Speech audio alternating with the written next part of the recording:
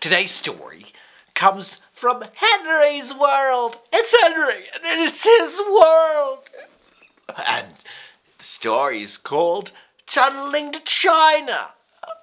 Well, one day, long ago, or not, I don't know, whatever. Long ago, there was a boy named Henry.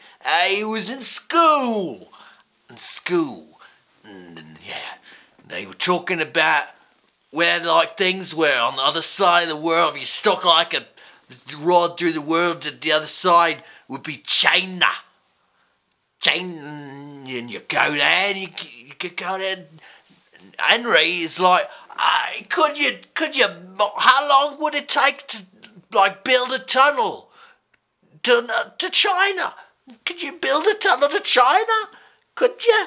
And the teacher's like, fuck you, shut up, they're doing fucking on. I hate you children, I hate school and education and people and the world and everything in it.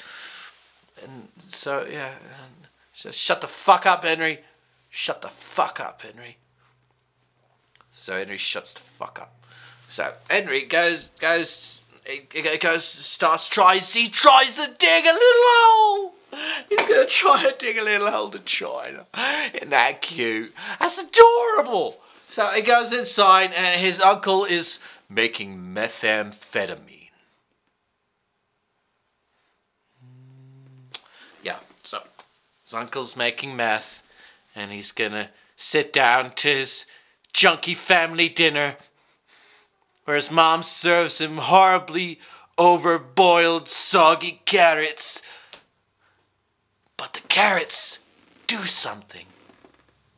Whenever he eats those horrible carrots, his wishes come true. Do you know why? Because they're laced with PCB.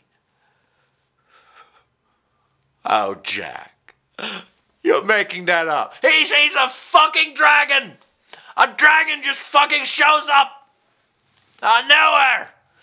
Before the carrots, there weren't no fucking dragon. After carrots, full of PCP, dragon. He says, I wish I had a thing to dig there. And he sees some construction equipment. Out in the distance, he goes, he steals it. That's not granting a wish, that's just you stealing something you see. You're on the drugs, Henry. You're tripping balls. You gotta come down with us. You gotta settle down, Henry. And Henry's like, I'm taking this thing to fucking China. So he starts drilling down. No oxygen or support beams. And it gets crushed nearly immediately under 400 tons of rock. He's pinned down in his death trap. No oxygen, he starts to suffocate, and they hallucinate. The brain starts to shut down. Time has no meaning. It could seem like years to you, just a blink of an eye. And he sees all wonders of crazy creatures. His mind starts to go. And then he starts to feel pain. And he sees himself being boiled alive. Him and his friends boiling alive. And his brain finally shuts down. And the chaos turns to blackness. His junkie uncle, he wanders by. He's fucking cracked out of his mind. He stares down at his hole and sees the mangled, twitching bodies of his nephew. He can't take it no more. He can't take this life, this world, this meaningless existence. And he hangs himself. He hangs himself above their corpses. And they all dance and play in hell with all the aborted crack babies. The end. They all dance in hell with the aborted crack babies. That's the great of ending as I could ever think of for anything.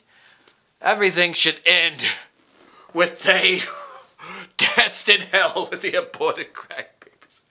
Just make every piece of media in that way.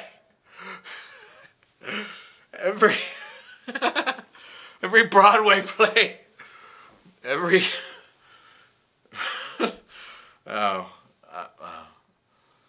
Jack, these are the kind of things that are only amusing to you and make you seem weird to people. I don't care. Fuck you.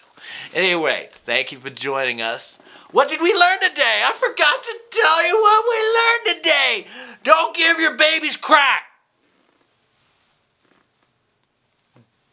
Might seem like a good idea, but no. No. No baby crack. Okay? No. Now, thank you for joining us, and I'll see you next time, I suppose, I guess. That'll be great. Wouldn't it great? Yeah? Yeah, okay, thanks. You can't just keep leaving like this. Just watch me.